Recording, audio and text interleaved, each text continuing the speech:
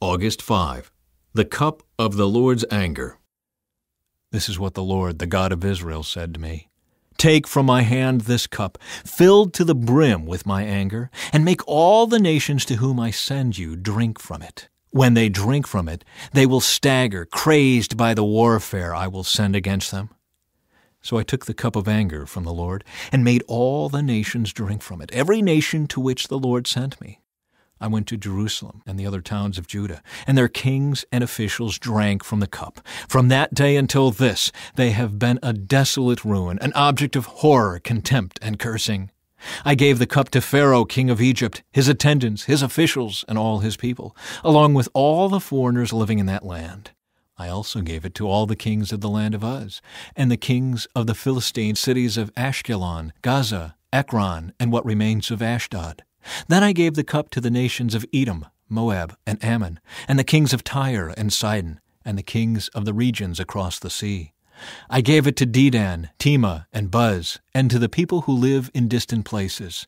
I gave it to the kings of Arabia, the kings of the nomadic tribes of the desert, and to the kings of Zimri, Elam, and Media.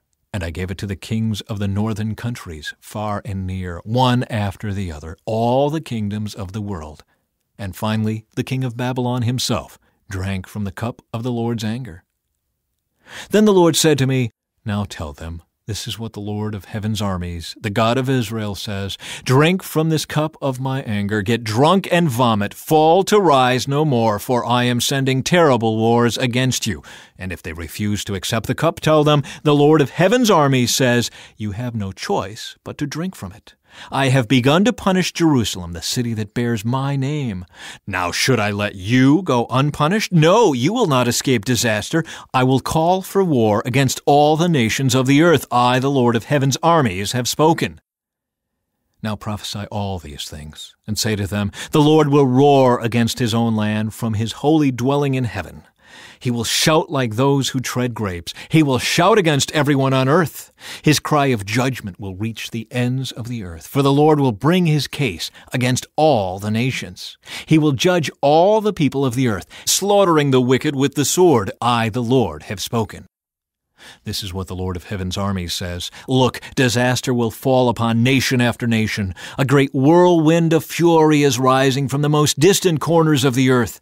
In that day, those the Lord has slaughtered will fill the earth from one end to the other. No one will mourn for them or gather up their bodies to bury them. They will be scattered on the ground like manure.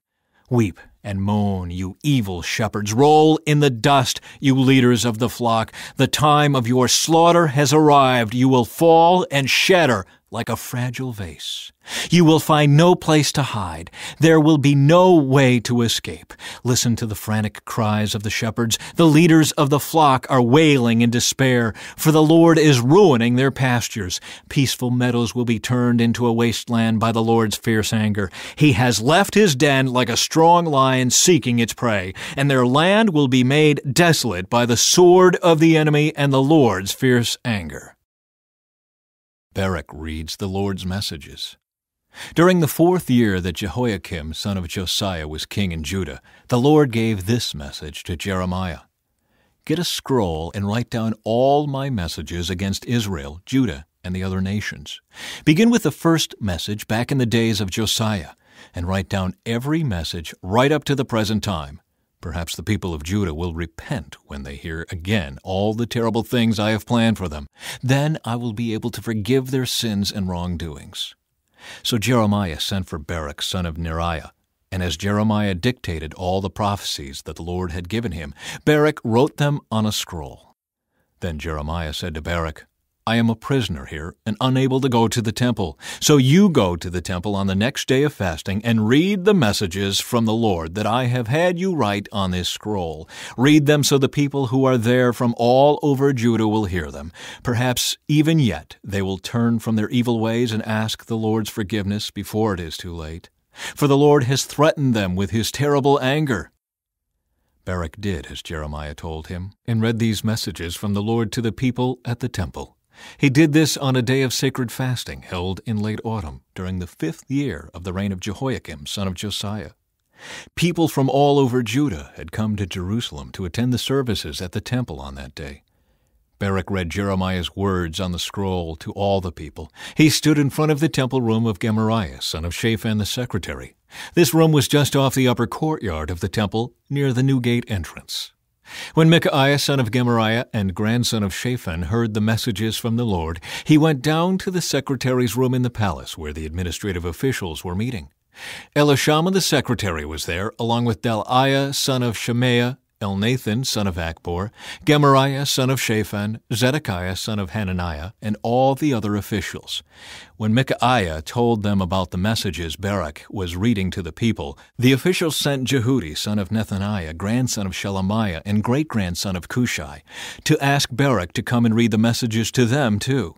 So Baruch took the scroll and went to them. "Sit down and read the scroll to us," the officials said, and Baruch did as they requested. When they heard all the messages, they looked at one another in alarm. "We must tell the king what we have heard," they said to Baruch. "But first, tell us how you got these messages. Did they come directly from Jeremiah?" So Baruch explained, "Jeremiah dictated them, and I wrote them down in ink, word for word, on this scroll." "You and Jeremiah should both hide," the officials told Baruch. "Don't tell anyone where you are."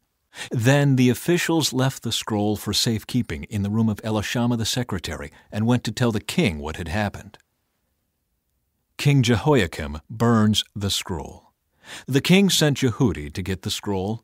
Jehudi brought it from Elishama's room and read it to the king as all his officials stood by. It was late autumn, and the king was in a winterized part of the palace, sitting in front of a fire to keep warm. Each time Jehudi finished reading 3 or 4 columns, the king took a knife and cut off that section of the scroll. He then threw it into the fire, section by section, until the whole scroll was burned up. Neither the king nor his attendants showed any signs of fear or repentance at what they heard.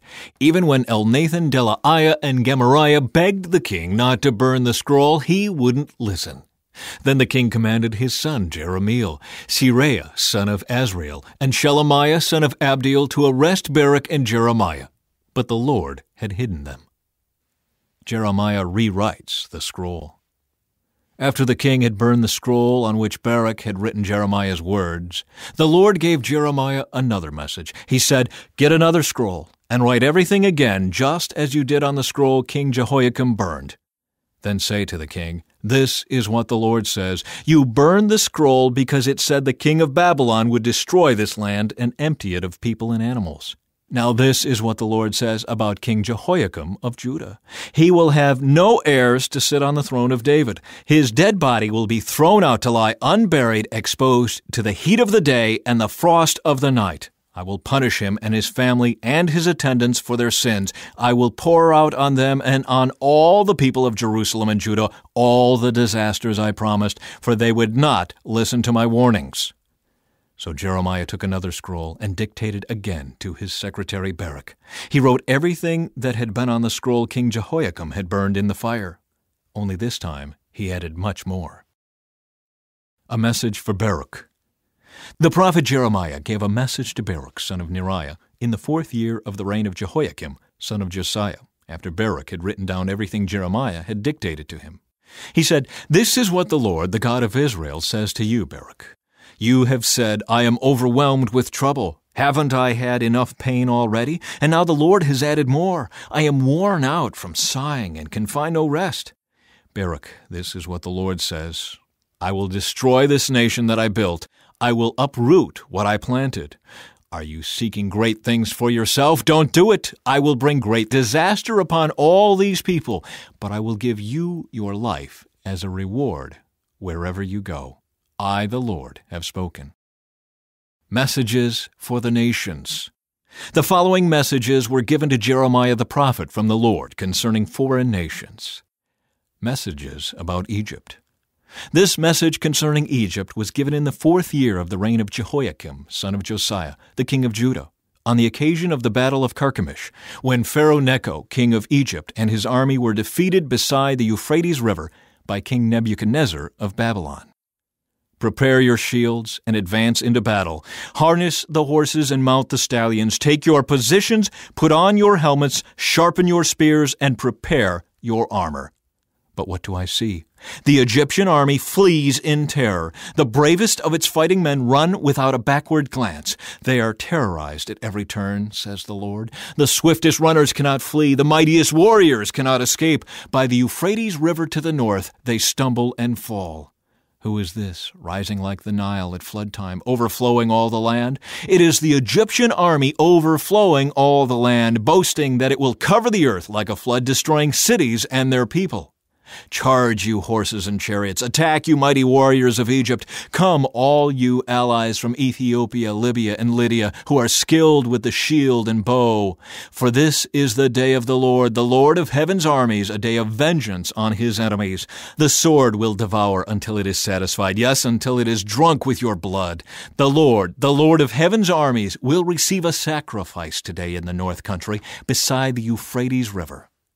Go up to Gilead to get medicine, O virgin daughter of Egypt, but your many treatments will bring you no healing. The nations have heard of your shame. The earth is filled with your cries of despair. Your mightiest warriors will run into each other and fall down together. Then the Lord gave the prophet Jeremiah this message about King Nebuchadnezzar's plans to attack Egypt. Shout it out in Egypt, publish it in the cities of Migdol, Memphis, and Tamphanes. Mobilize for battle, for the sword will devour everyone around you. Why have your warriors fallen? They cannot stand, for the Lord has knocked them down. They stumble and fall over each other and say among themselves, Come, let's go back to our people, to the land of our birth. Let's get away from the sword of the enemy. There they will say, Pharaoh, the king of Egypt, is a loudmouth who missed his opportunity. As surely as I live, says the king, whose name is the Lord of heaven's armies, one is coming against Egypt who is as tall as Mount Tabor, or as Mount Carmel by the sea. Pack up, get ready to leave for exile, you citizens of Egypt. The city of Memphis will be destroyed without a single inhabitant. Egypt is as sleek as a beautiful young cow, but a horsefly from the north is on its way. Egypt's mercenaries have become like fattened calves. They too will turn and run, for it is a day of great disaster for Egypt, a time of great punishment. Egypt flees, silent as a serpent gliding away. The invading army marches in. They come against her with axes like woodsmen. They will cut down her people like trees, says the Lord, for they are more numerous than locusts. Egypt will be humiliated. She will be handed over to people from the north. The Lord of heaven's armies, the God of Israel, says, I will punish Ammon, the god of Thebes, and all the other gods of Egypt. I will punish its rulers and Pharaoh too, and all who trust in him. I will hand them over to those who want them killed, to King Nebuchadnezzar of Babylon and his army. But afterward the land will recover from the ravages of war. I, the Lord, have spoken. But do not be afraid, Jacob, my servant. Do not be dismayed, Israel, for I will bring you home again from distant lands, and your children will return from their exile.